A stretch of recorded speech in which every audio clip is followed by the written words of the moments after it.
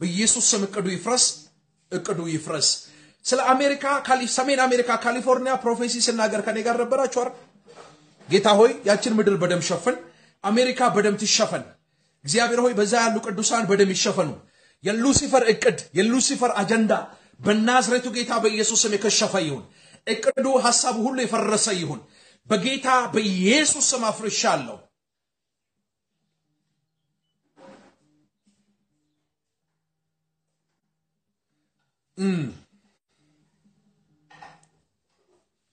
አንድ ከመናፍስቱ ዓለም ኪዳን አድሶ የወጣ የሞት መልአክ ያለው ኤንጅል የሞት መልአክ ነው ማየው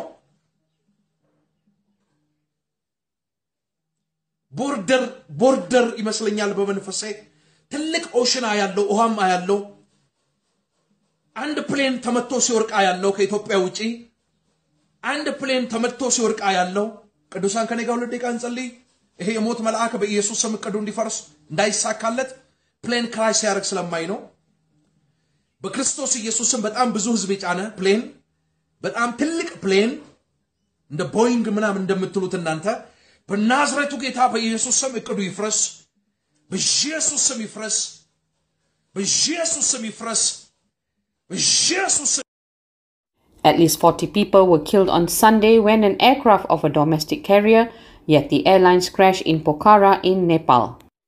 Rescue operations are ongoing as hundreds of rescue workers are scouring the hillside crash area. There were 72 people on the twin-engine ATR-72 aircraft operated by Nepal's Yeti Airlines, including 2 infants, 4 crew members and 10 foreign nationals. It is believed that the plane crashed between the old and new Pokhara airports in central Nepal. According to flight tracking website Flight Radar 24, the plane was 15 years old. Nepal Prime Minister Pushpa Kamal Dahal has called for an emergency cabinet meeting after the crash.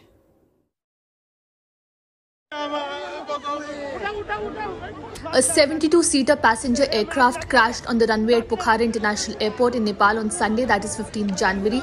As per the reports, a total of 68 passengers and 4 crew members were on board the Yeti Airlines aircraft led by Captain Kamal Casey that crashed between the old airport and the Pokhara International Airport.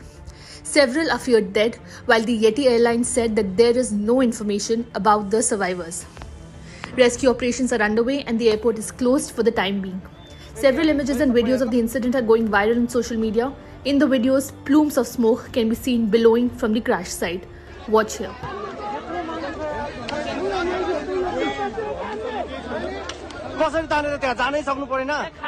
According to initial reports, the plane crashed when it was attempting a landing at the Pokhara International Airport amid bad weather conditions. The terrain of the Pokhara airport is surrounded by hills. Reports further say that the plane caught fire as it crashed on the runway. The company's spokesperson Sudarshan Bartaula said that efforts are underway to douse the fire caused by the Pokhara plane crash. Government authorities said that they have mobilized security personnel in rescue efforts at the incident site. Details of the casualties are still awaited. Plane crashes in Nepal are very common. Not only domestic flights crash, but also foreign ones killing hundreds of people crash. Nepal has also had several serious aviation disasters in the recent years. Over the last 30 years, there have been nearly 30 fatal plane crashes in Nepal, the most recent before the Pokhara plane crash today being a Tara air crash in May 2022, killing 22 people on board.